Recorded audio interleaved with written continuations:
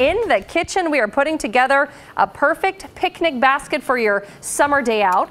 We have some great food here, some great ideas. We have Alexandra Hadeen with Weeknight Society in studio with us today. You have such a beautiful display it's always here. so fun. Welcome. Thanks for joining us. Having me back. So what are the basics for a good picnic? Because we are in the midst of the summer picnic season. Yes, and it's not raining anytime soon. It Right? looks like, Better right? not be, So right? you can't go on a picnic.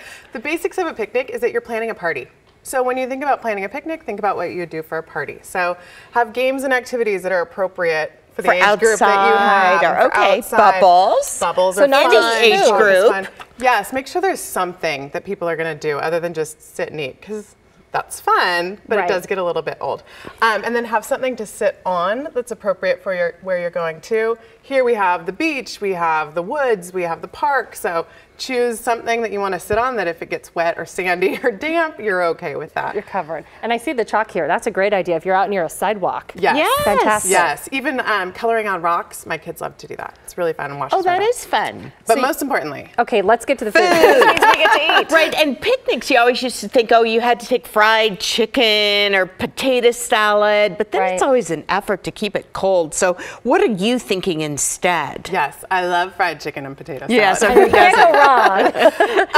But I made a quinoa salad, and I call it my farmer's market quinoa salad. Okay. Because it's with everything that you can find right now at the farmer's market. So I have some sugar snap peas and green beans that I blanched. Okay, so you just cooked them a little bit. Just cooked them for just minutes until Okay. they're this beautiful bright green color that you see Ooh, there. yes, looks great. And this is tossed into cooked quinoa.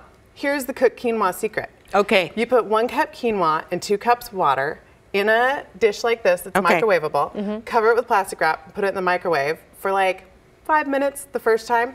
It'll absorb all that water. If it hasn't and you still see tons of water, give it another couple minutes and then let it rest for 5 minutes. You don't stir it in between that? Nope. That's No it? need. That's it. Wow. You will have perfectly fluffy quinoa. Oh Won't my stick to the gosh, that is pan. I've been so overdoing this. easy. Yeah. Yes, easy. Okay, so we have our peas and our green beans and our very easy quinoa. And then we're gonna add corn. This is just Right off the popped cob. right off the cob, because Wow. that's the best way. It smells great.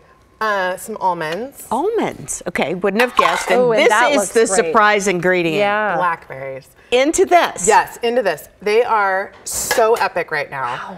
All of us how before, big when they they are. saw them sitting on the table, came over and they were like, blackberries are so good. I just wouldn't have thought to put that I in wouldn't there, either. ever. The combination The is what combination, surprises me. Yes, but all that savory and with that sweet bite of the blackberry, it's perfect.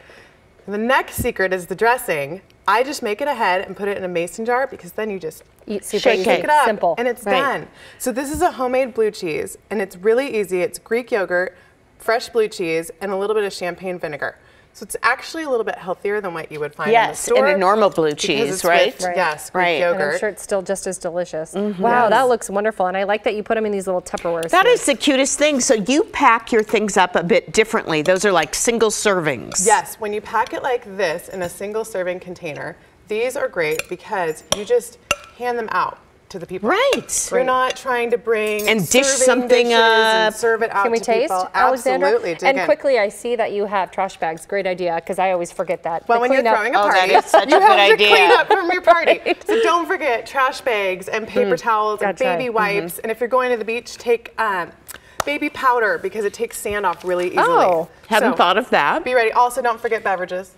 Right, and there's What's the lots of party? single serving things available as well Yes, too. absolutely. Okay, tell us again about your app, because we like to see what you're up to. So my app, and this is actually a recipe from the app. My app is Weeknight Society, weeknightsociety.com. And it's weeknight menu planning and recipes for families. So it's easy 20-minute recipes that you can do with your family and with your kids. Perfect. This is so good. Fun. Yum. Isn't it delicious? I love it. Hope to put that up on the Portland Today Facebook page. Yum. And on our Alexandra, app. Thank you.